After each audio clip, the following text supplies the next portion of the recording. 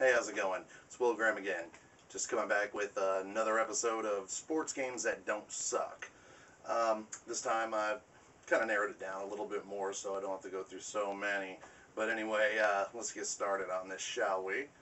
First off, sports game, if you could consider that, even though it's a bunch of Neanderthals playing sports type games, they're really fun. It's called caveman games. And basically what it is just a bunch of games tailored after prehistoric, themes, where you bonk dinosaurs on the head, and it's got a lot of personality, and it's a whole lot of fun. Definitely check out Caveman Games.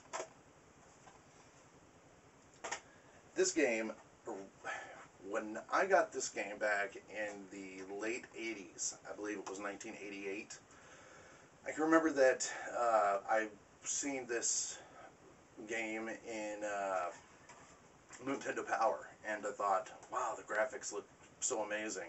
And of course it was a Konami game, so I'm like, Jesus Christ, this game looks great, but it's not my style of game. But anyway, I ended up renting it, and I played it all one rainy weekend here in Florida. It happens all the time, so it was raining all weekend, and I sat there and I played the hell out of this game. Loved it. Right from the start, an airplane pulls in, a big 747 jet, and it says Konami on the side, and then it opens, and there's you waving. Just awesome. It just had so much, just the graphics I can't even get over, and the gameplay is so much fun. But that is Track and Field 2. One of my favorite games of all time on the NES.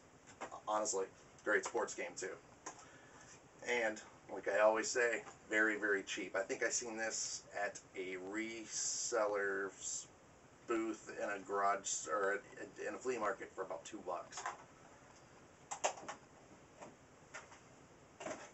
Then, of course, for the PlayStation 1, this game is a sports game. I know some people don't consider race games sports games, but to me it kind of falls all under the same genre of motorsports, even though this one does not have a motor in it.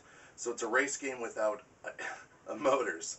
And this one, it's called Running Wild. And I'll get up on that one. It is a race game that you literally race on your feet. And it's by 989 Studios. And so it uses the Crash Bandicoot engine. And it's just like Mario Kart, where you get power-ups, you get weapons. The graphics are pretty cool, and but you're running the whole time. And there's alternate pathways, and there's even a single-player mode. Very cheap game, very cool game I never knew existed. But yeah, Running Wild has a bunch of cool characters in it, as far as an elephant guy, a zebra guy, and each guy has their own attributes, and a lot of fun. Check it out, Running Wild. And then last, I told you how big of a sucker I am for fishing games. This one, I had actually played first in the arcade, and it was so much fun. My God, I would play that game for, I would sink dollar after dollar, because that's whenever it was, 4 quarters to play games. But the Dreamcast came out with it, and that is Sega Marine Fishing. Now this game also used the fishing peripheral for the Dreamcast. I don't have it. I am going to get it. In fact, as soon as I'm done with this video, I'm going to go price them, because this isn't the only game that used that fishing controller. But this game, a lot of fun.